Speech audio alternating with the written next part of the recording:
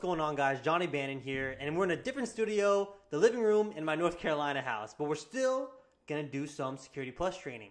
So now we're going to finish up Domain 2.2, and we're going to finish up by going over social engineering attacks like phishing, vishing, and smishing.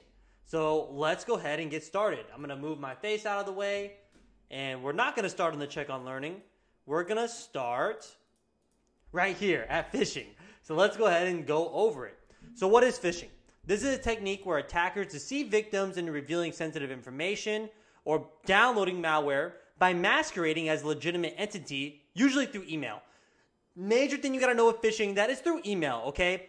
This sometimes can just be an umbrella term for any sort of social engineering attack that gets you to do data exfiltration that you're unaware of, right?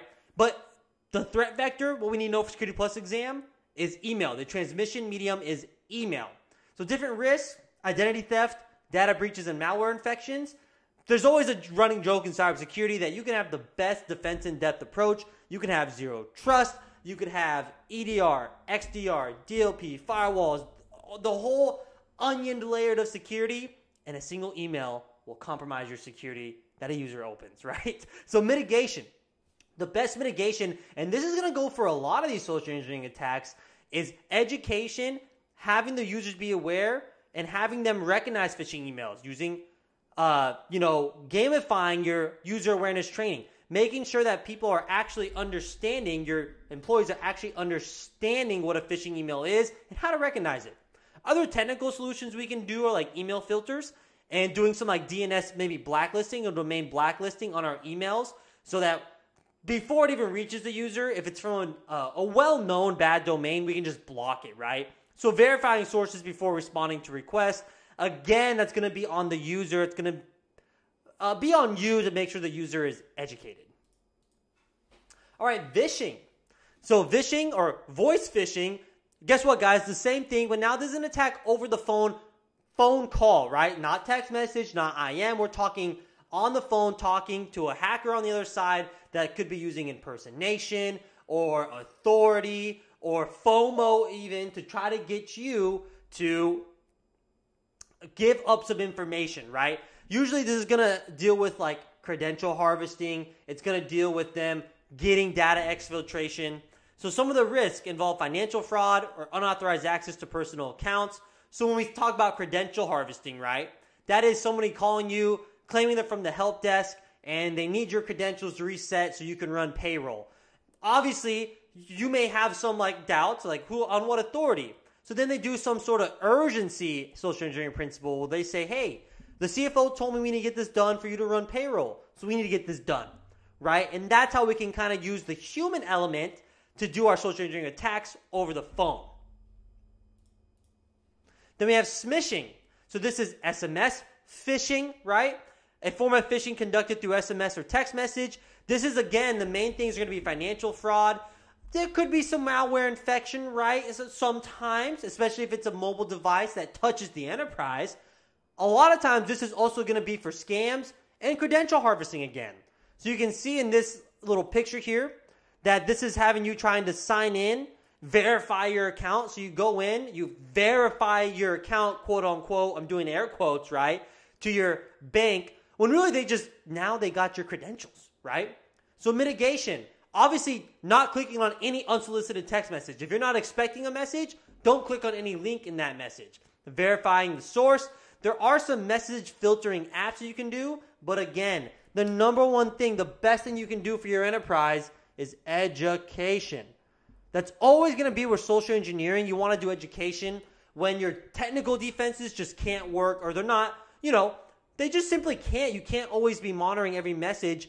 And then if you're doing too good of filtering, you could potentially filter needed text messages. Like for salesmen that maybe talk to, or saleswomen that talk to all sorts of people from all over the country, right?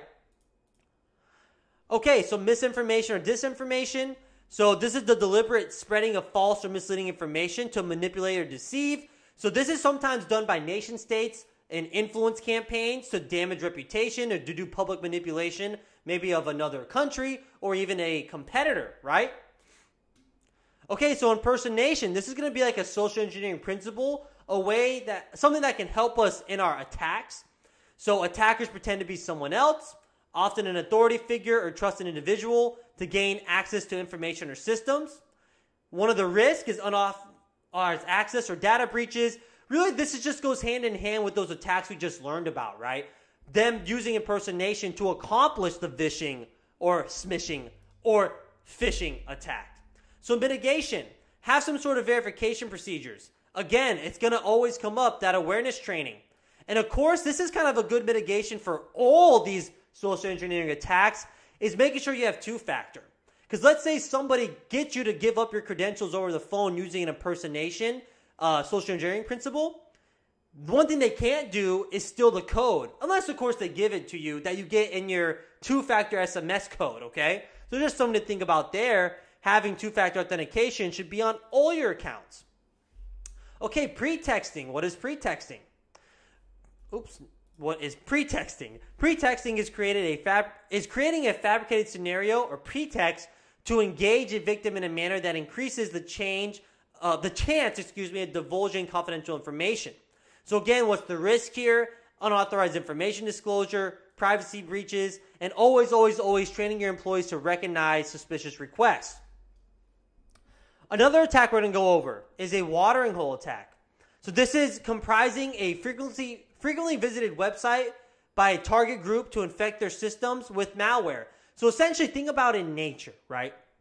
Where the lions are near the watering hole, where all the deer or the antelope drink water from, right? They know they're going to go there to get water, so what do? They hang out around that watering hole to attack them. Well, guess what? Same thing in cybersecurity with this type of hack or attack. We're going to do some reconnaissance on a group, maybe a whole sector, or maybe just an organization. We notice that their employees or users always go on this website from 9 a.m. to 12 a.m.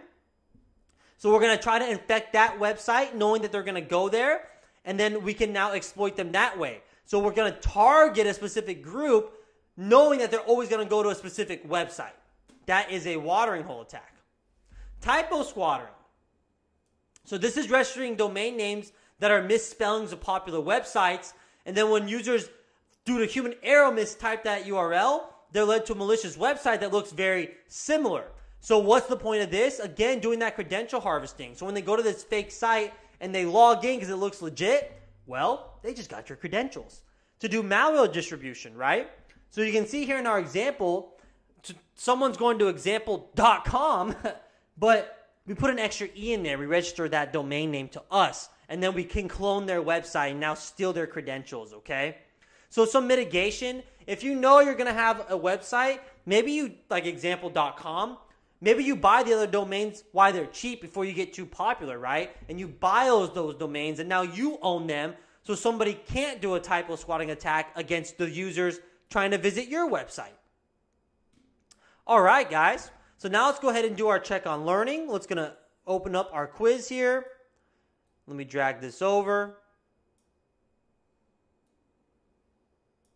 All right, awesome. So now we're going to go over our Domain 2.2, Human Vectors and Social Engineering quiz. So question 1, what distinguishes vishing from other forms of social engineering?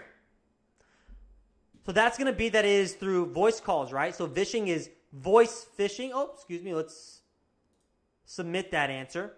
So yeah, we're going to go A, that's voice phishing. And guys, this is our practice exam software that you get access to if you do our self-paced or virtual training, that you get lifetime access to with over 1,000 practice questions. So pretty cool. And we're going to go through this software to test ourselves, right? To do our check on learning. So how does smishing differ from traditional phishing? So that's going to be that it uses text messages, right, as its transmission medium. Smishing, the SM stands for SMS. Question 3, what is the intent behind a business email compromise attack? So something we didn't go over in our slides, so I'm glad we're going over this in the quiz, the check on learning. So this is going to be either A, to flood a business's email server with spam, B, to gain unauthorized access to company networks, C, to impersonate executives and trick employees into transferring funds, or D, to encrypt company data and demand a ransom. So let's go ahead and we'll pick A. The answer is C, actually, to impersonate executives and trick employees into transferring funds. So, business email compromise attack.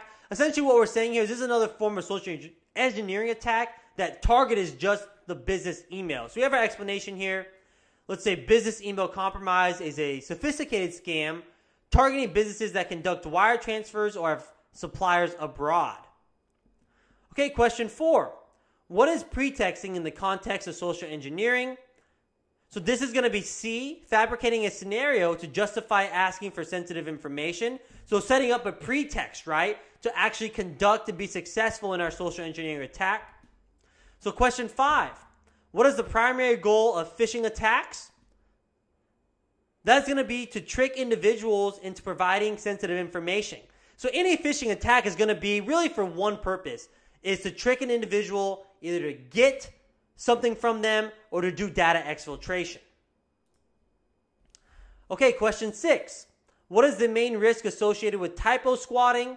So typo squatting is going to be registering similar domain names to known websites for malicious purposes. That's going to be where we just change the domain name a little bit. Now we own it. We put our malicious site, and now we can do something like credential harvesting attacks. All right, guys, so that's going to be it for Domain 2.2. I want to thank you for viewing. Do not forget to like, subscribe, and share with your friends.